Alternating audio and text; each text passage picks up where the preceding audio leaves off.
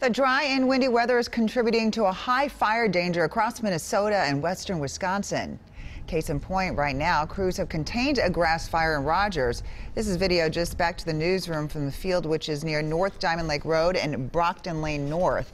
The chief says that it started with a controlled burn that the wind picked up and spread. You can see flames burned a fairly large area of the wetland there. The Fridley fire chief says that wind is likely why 2 garages burned overnight on Liberty Street. The chief says that the fire may have started in a vehicle or near the first garage and then spread to the second. And fire investigators still aren't sure what sparked this huge fire in St. Cloud.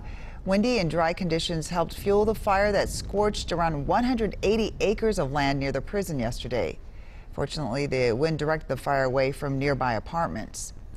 The Wisconsin DNR responded to 43 wildfires yesterday.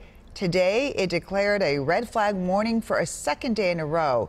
These counties highlighted in red are considered an extreme risk for fire danger. The orange counties are considered very high risk. And we'll check